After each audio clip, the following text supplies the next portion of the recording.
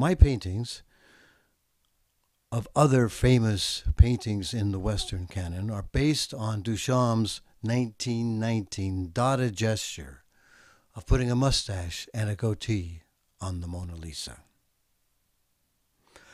With my two primary icons, my two brands, the rocking TR and the shifting chorale, I take art and make it into Texas Reds.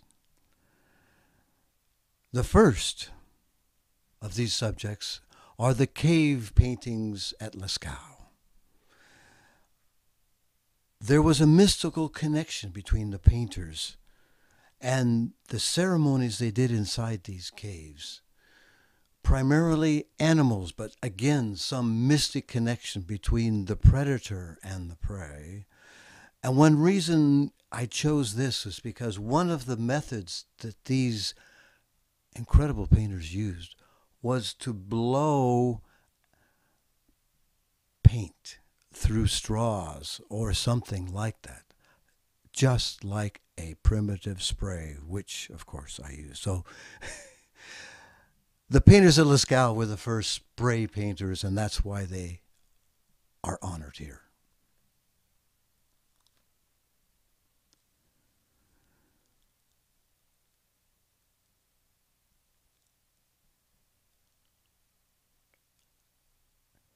There are millions of copies and reproductions and reinterpretations of Monet's water lilies. It's something he worked on for 30 years at the end of his life. An infinitude of water lilies. I have improved something here because I have changed the vegetable into the animal. These are not water lilies. These are manatees who have returned from the land and gone back to the sea and have disguised themselves as water lilies. I've turned the vegetable into the animal because you can feel the tension in the water.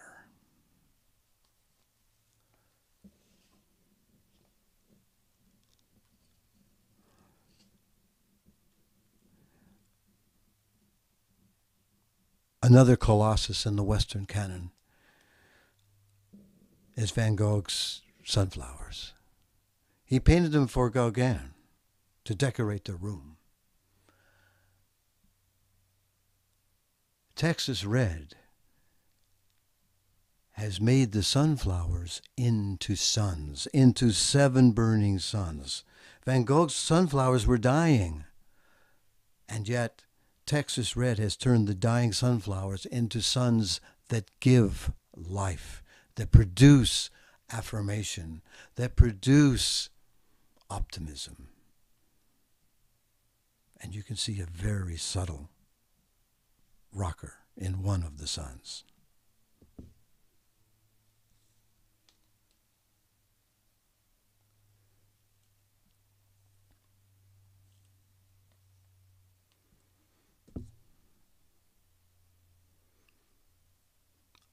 I mentioned my approach was based on Duchamp. And nothing is more famous than Duchamp's urinal that somehow went missing.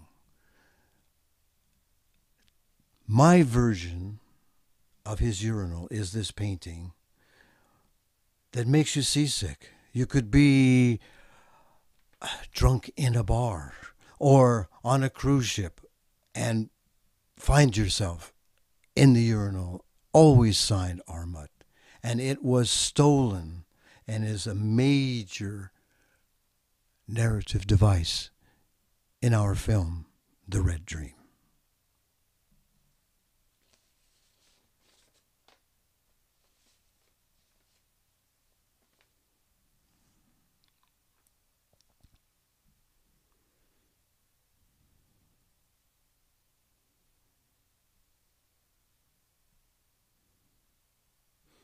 Certainly, in my estimation, Picasso is the greatest of Western painters. And one of his greatest fascinations was painting his mistresses seated in a chair in a room. My version of a large body of work is the 37 version, his portrait of Marie Therese. And what I have added is a naked Marie Therese underneath. So you have two mistresses, the naked and the clothed. And I think that was what Picasso had in mind.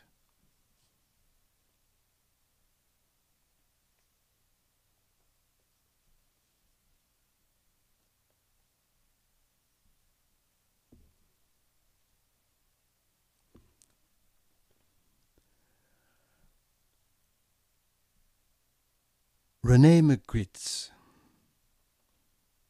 portrait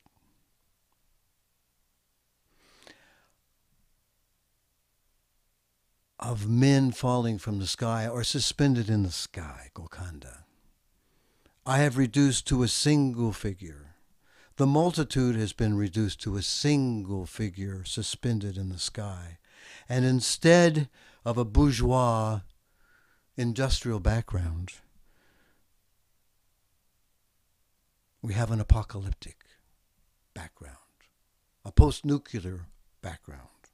And so this one man stands for all men, re-emerging in a new future.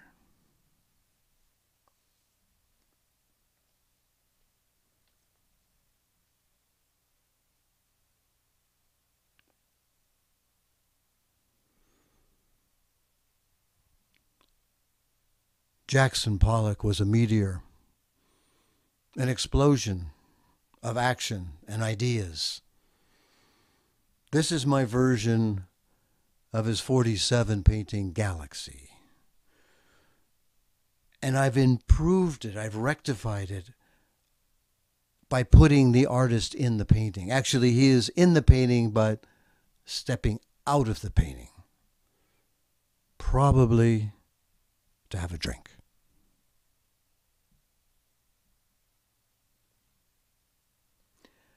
And as he steps out of the painting,